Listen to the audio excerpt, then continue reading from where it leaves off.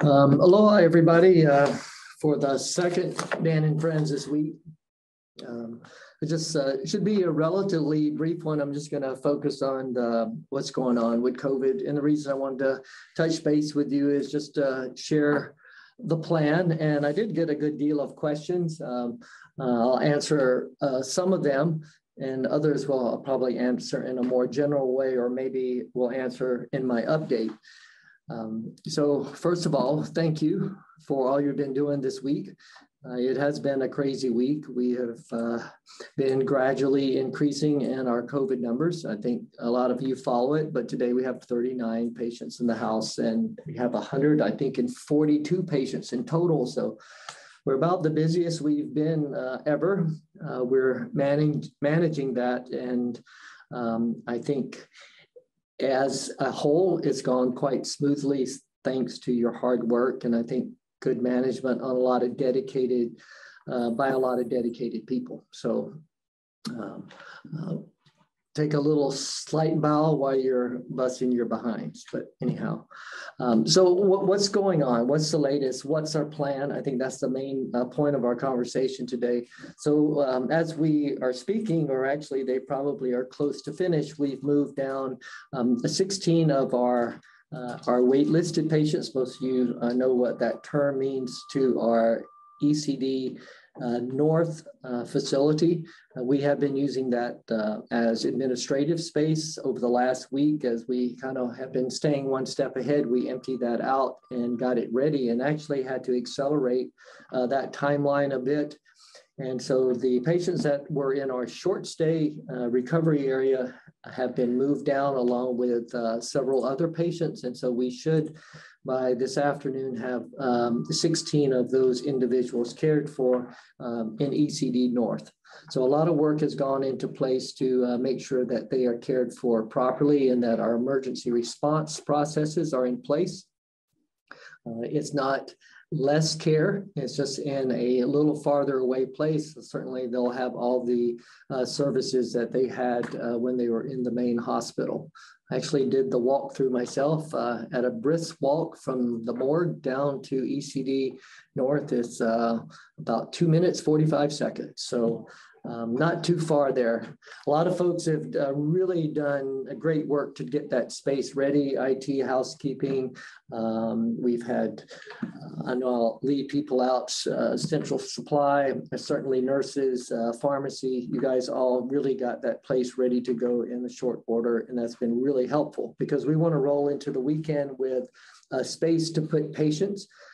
We only have a couple of beds right now to work with, and by moving those individuals down, that will leave us at minimum the 12 spaces we had in short stay. We don't want to use all of those, ideally, because we've seen our cases go up a few every day. This will give us time to do some surgeries next week, hopefully for at least Monday, Tuesday, Wednesday. We can get some of the backlog potentially worked through. And I know those of you who are involved in those types of services have been contacted or are contacting our docs and others. We want to take advantage of that window. This is, of course, assuming that we don't get pounded too hard this weekend. We'll have to see what occurs. I noticed today I got the latest numbers in the statewide hospitalization count, and they actually went down by 2, which doesn't sound like a whole lot, but considering they've been stepping up day after day, this is good news. We hope that holds for the weekend, but weekends can be pretty challenging, as you guys are all aware. So how are we staffing that area? We've been, well, I know a lot of work has gone on around that. We've thrown quite a bit of incentive behind this, mahalo pay and police work night shift overtime pay, a number of different differentials to not only thank you, but to encourage those to help us to do our staffing until we can get this next wave of our FEMA nurses in place, which should be, hopefully they'll be at the bedside in different units by Wednesday of next week. So we've been working to cover Friday, Saturday, Sunday, Monday, Tuesday, Wednesday. And we do have rosters built, and we have had people step up. But again, that's well, there's a lot of appreciation and only possible because many of you are working past your FTEs and more, and it is greatly appreciated. So what comes after that, if things continue to work up, we actually can go a little larger than 16 beds in in ECD North. It's not ideal, but we can probably go up to as much as 24 in that space. Makes it a little crowded, but it is possible, and to do it safely. We also are planning and teeing up the potential to open the other side of ECD, which is ECD South. It has a lot of now doubled up finance and accounting folks. If we have to, we'll relocate that service, but that definitely has an impact on us and our ability to operate. So we hope it won't come to that, but we're always trying to plan one step ahead. That gives us quite a bit of capacity in space, but again, we will have limits on our staffing too, even with the FEMA nurses that are coming. So once we start to get into those areas, it does become harder and harder to sustain the effort. But there is a plan to go through that. That would get us well beyond anything that we've had before. Probably would put us in the neighborhood of around 60 COVID positive patients. So hopefully it won't come to that, but I think everyone wants to know that we have a plan in case that does happen. So that's the plan. And for things even beyond that, we're discussing with the county and with other other emergency services. And bluntly, that would be mostly their responsibility to cover if we got outside of our facility. Well, we want to do everything we can. We only have the resources to do so much. Okay. Let's see. It was done. Right. So a good question for Michael. What can we do to help? And actually, I had several questions about this kind of related to staffing. And I know people are definitely willing to pitch in. Like today, we had nurses and staff from a number of our support areas helping to move the 16 patients down. We have nurses and staff pitching in to help process these FEMA folks. And, this is Hilo, everybody jumps in and helps. A question was asked before we had a lot of, I think our our case management staff, we had some other folks that worked outside of the bedside for a long time. We did a training program. This has kind of come along relatively quickly, and it's come along in it's not in a mass effect. It's been in a very steady one. And probably the biggest difference is that we have, with our FEMA nurses, about 27 additional nurses. So for all of those reasons, we likely won't press into service those individuals unless we get into the ECD South side. And if we're over there, we likely will be pretty much anybody that has some clinical background will need to step up. But right now, our plan for our staffing through ECD North does not impact those individuals. But we do appreciate their willingness, and a lot of them also are helping to do some of the things that our clinical nurses are doing that they don't have time to do.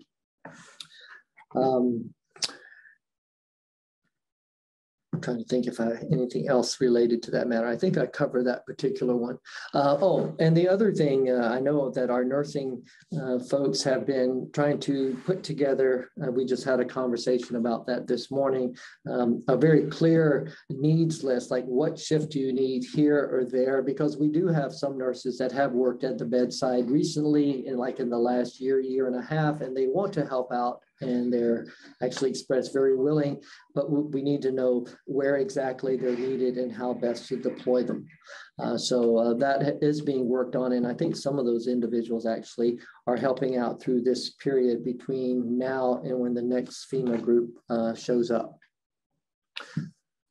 All right, so I'm gonna get to questions. So I don't know why am I putting a mask on, it's just a habit. Let's see.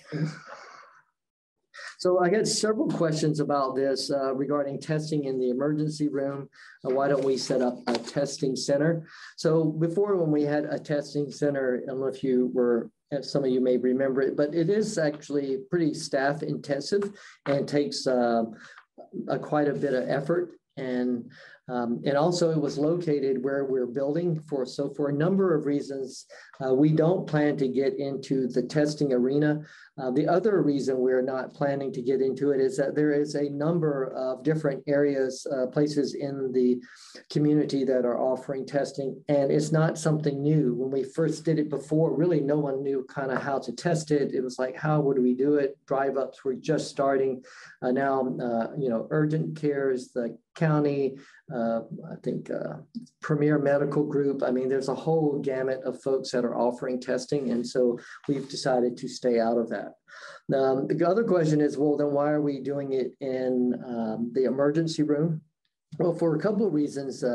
One, in our ED, we want people to come if they're concerned, or if they feel like they're sick. Okay. And so sometimes people don't really know for sure if they are honestly sick or not. And if they go to an urgent care, sometimes they'll tell them, well, if you think you're sick, you shouldn't get tested. So they're in this gray zone. So we want them, when they come to the ER, if they ask for testing, we're not going to say no, but we will ask guiding questions. How do you feel? Are you symptomatic? A physician or caregiver will make that assessment. So it really isn't an option for us to not offer testing in the emergency room. People ask, could you set up a separate testing site? And we've had some discussion the last couple of days how to expedite that process. But at least for now, we're going to continue to offer testing, but we're also trying to get some messaging out there too, that if you're asymptomatic, the ED is not the best place to do that. Let's see, we have another question here.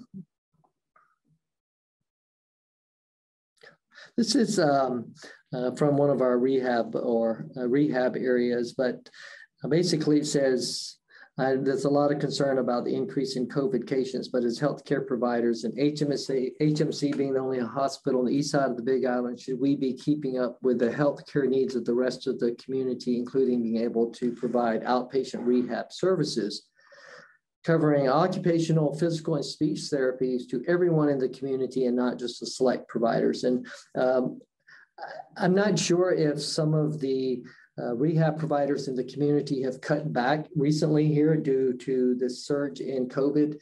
But in general for rehab, our stance, especially for outpatient services, is that's not something where we feel like we're a sole provider. There's a number of rehab companies in the private sector, in the community, and except for speech. And they do a lot of these services. And so we don't feel like we have to be the big dog on the street with that. We want to do it for our population or our providers here within the HMC family, but not necessarily to the whole community. And I know some folks might not agree with that stance, but that is our approach right now. Another question I got, I understand test kits and limited test sites are limited and time consuming, but can staff have an option to be tested at our lab using their own insurance and with no copay or discounted copay? So the short answer is, well, no, we really can't do that. So our arrangement with clinical labs is to provide a set of services. We actually have a contract. They cover our inpatient and some of our outpatient areas. We really aren't set up for what you would call retail, where, one of our employees can just walk in and get a test. We have that process set up through employee health, but not where you can just go into like the outpatient drawing center here on the first floor. So this question here is also related a bit to what we discussed further, and I think I'll just kind of condense it a bit, is that are we going to pull the nurses back that used to work in the ICU to help with ICU patients? And I know some of them have been helping. I know Brian's been out there, and I know Megan's, she was in ICU, but she's been helping with the ED. And we have had Some of that is those individuals are available, but we haven't had a mass, thou shalt all come back and go work in this area. So we've been going off of volunteer for now, and that has seemed to have worked pretty well. The other thing is we are getting quite a number of FEMA nurses, and I do think that 17 that are arriving, I think will help quite a bit. I believe we have 4 or 5 ICU nurses in that contingent, and I think that will help quite a bit. So let's just try to get through the next few days here.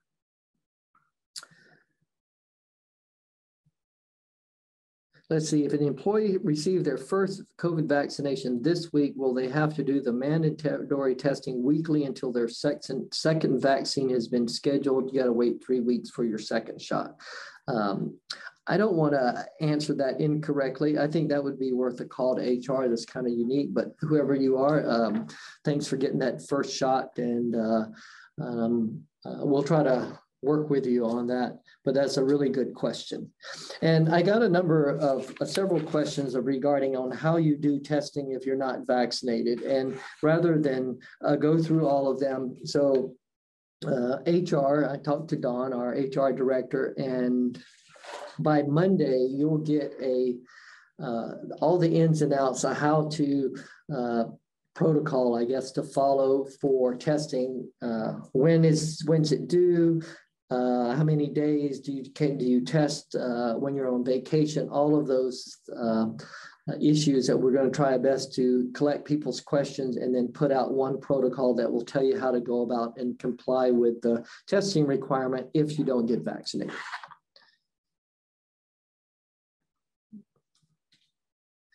I had 2 questions on this.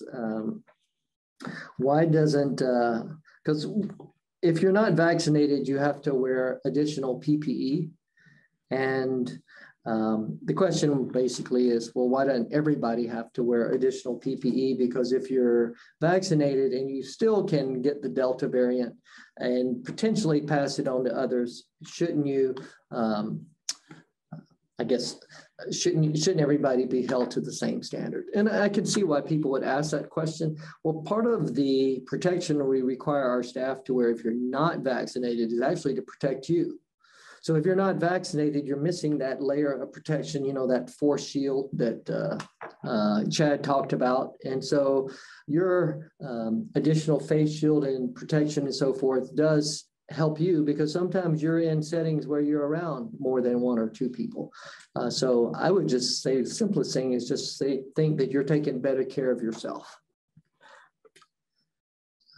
Another question we had was, can we do mass testing? And I think let's make sure I read the question correctly.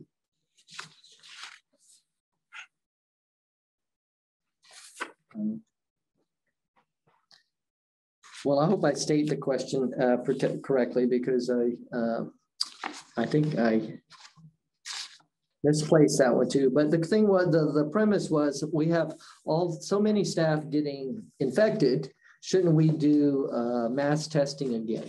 And so I got the latest numbers. In August, we've had 13 employees test positive, and we have about 1,400 employees. So that's a little under 1%. So I don't think it would bring us a whole lot of value to test all 1,400, especially because that's a moment in time. I think we need to keep in place with our PPE, our protections, and so forth.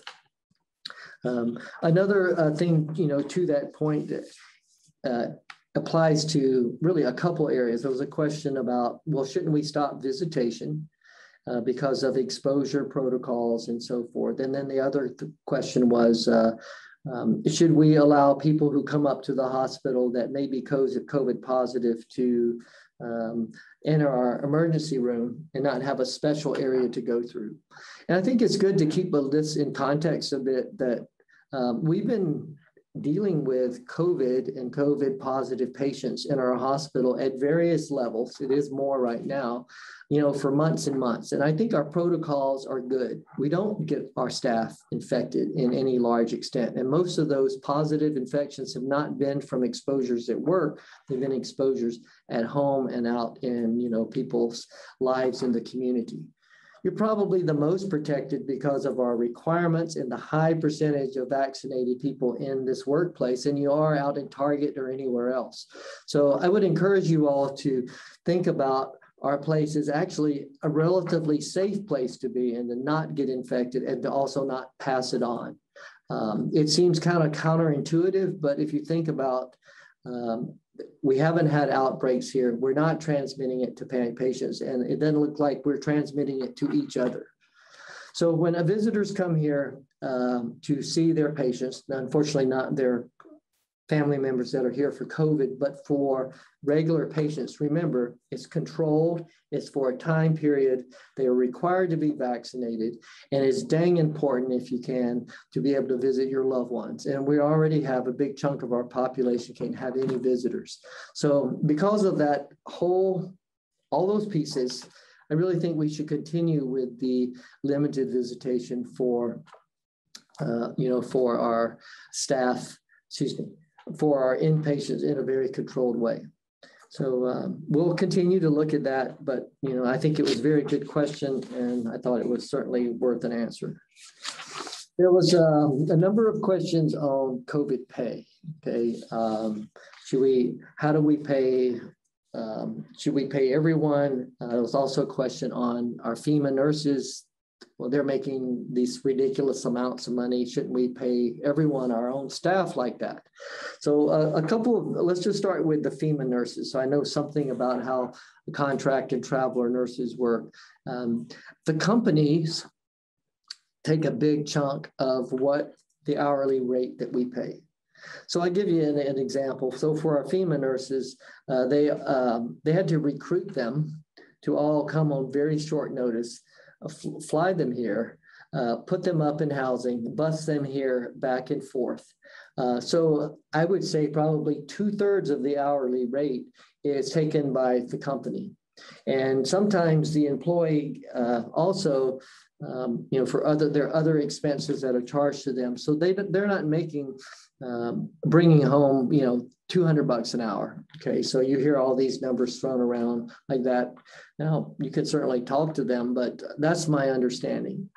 And the other thing I think to consider is, the degree of flexibility that's required for you as, say, a traveler nurse that works, I don't know, in Pittsburgh, and you get this call, you kind of have to drop everything, fly out to a COVID hotspot, and pretty much all you do is work.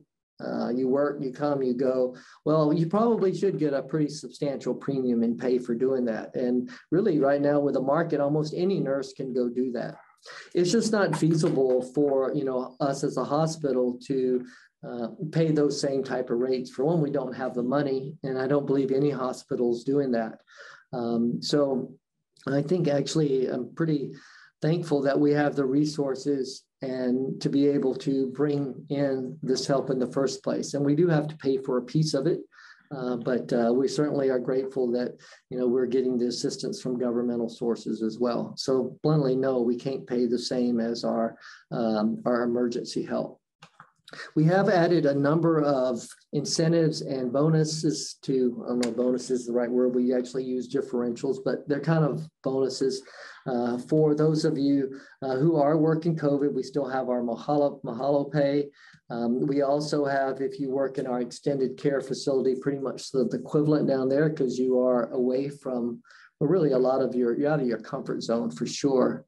And for this short period of time, we really need night shift nurses and aides, and those of you who are working over your FTE, we have a pretty substantial differential there. So we are trying to, I guess, spend the money and encourage you and thank you for your efforts. So just trying to find that sweet spot between, being fiscally responsible, but also making sure you guys are getting compensated for your efforts.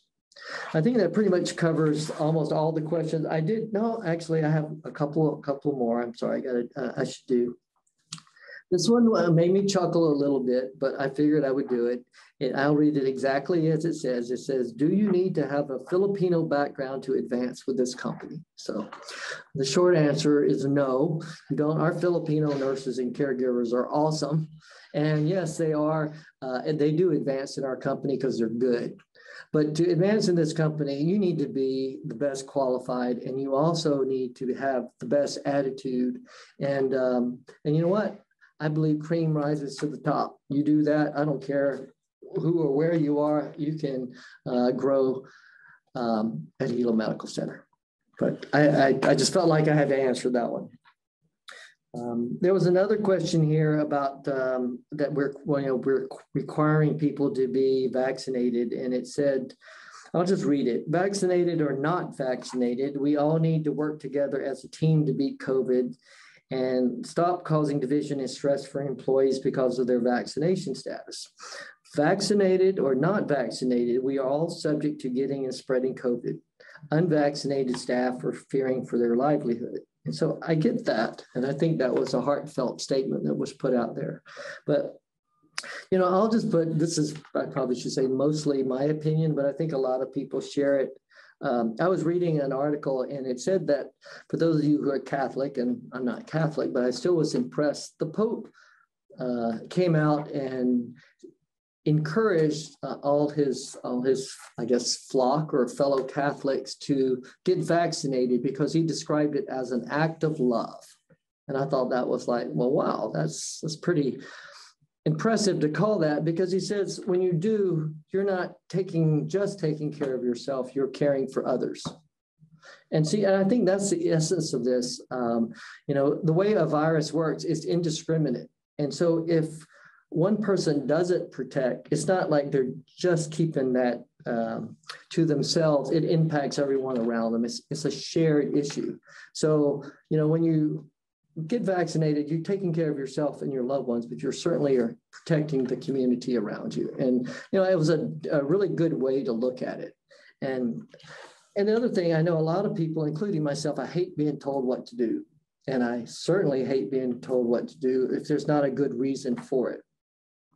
But I think in this circumstance, your choice perhaps to not be vaccinated is not a neutral choice, because if you get sick, and we see it all through the hospital, you don't expect to come to the hospital, to not come to the hospital and be treated. You have consequences for that choice. You're really ill, and we see it all through our facility.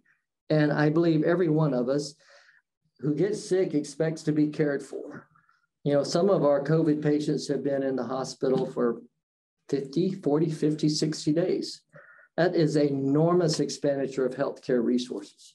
Now, I'm not saying that they may or may not exactly in that case, be because they were vaccinated or not, but odds are they would have done a lot better had they been vaccinated. So I think we're fooling ourselves if we say that our choice has no consequences to others. So if we really want to beat this together, and as this question said, all join hands and beat COVID, well, let's all get vaccinated. Okay, so now, sorry for the preaching, and that's my opinion, but I figured it was a fair question, so I'll just put it out there. All right. So that went through the questions, and also kind of my pitch to please get out there and get your shot, and then we'll go through some of the questions in the chat box. Why are we allowing unvaccinated visitors and caregivers into the outpatient clinics within the hospital? That was asked last week. It's a good question. So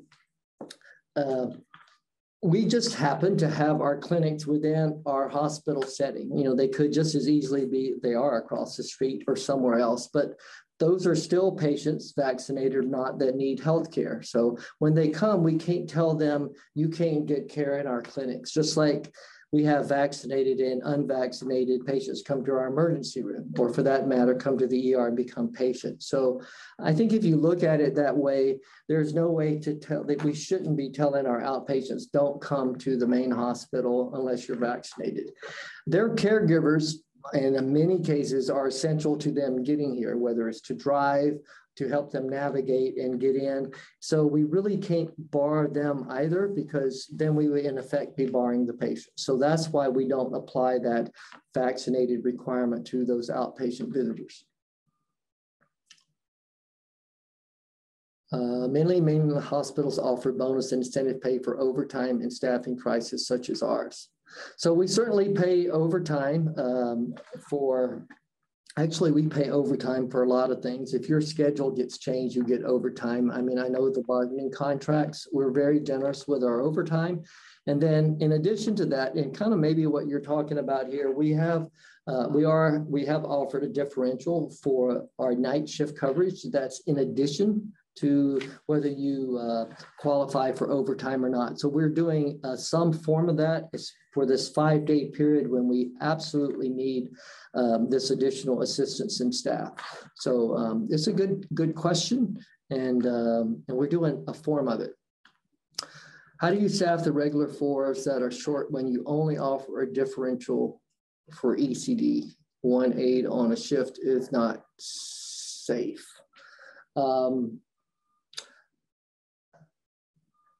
I think what we tried to do for ECD is take into consideration that even though you're caring for a non-COVID population, that you're able to get at least some incentive for working really outside of your comfort zone, okay? So if we followed, I guess, the original requirements without doing any type of adjustment, you would get float pay if you're an aide and worked in ECD, but that would be it. And since the whole move and the assignment is related to COVID, we thought, you know, a mahalo pay would be, which I think is $3 or $4 an hour, but my memory, I might not get that right. That's why we offer that. Okay, so as far as working on the floor, you know, if you certainly work over your FTE, you get certainly your overtime, and if you go to the COVID unit, you get the float pay, and you also get your mahalo differential. So we do have a mechanism to pay you more, but not when you're doing your regular shift on your regular floor, that's your regularly scheduled floor. We don't pay extra for that. Let's see. Our outpatient urgent care centers are seeing a lot of COVID positive patients without extra help. No incentives here. Is the possibility of incentives? I don't know if I understand that correctly, but if it's asking, I'm sorry, maybe we could kind of rephrase that question. I'm not sure if you're asking if there should be incentives paid at urgent cares. But anyhow, please, you can try to rewrite that if you can. I don't see any other questions up there. We will continue to do more frequent Dan and Friends just to keep you guys updated and ask for your questions and so forth. Probably do one early in next week if things continue, you know, in this kind of this crisis mode. So I'll have a couple more here. Why is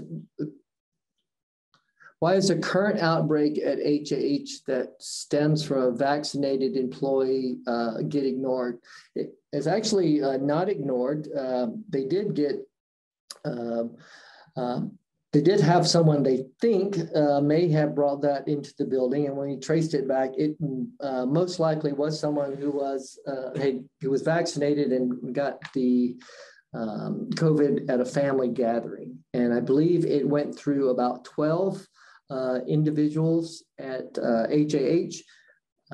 No, everyone remained mildly symptomatic to asymptomatic. They were almost all, a number of them were vaccinated. And again, as the vaccine has been purported to do, it keeps you from getting really sick.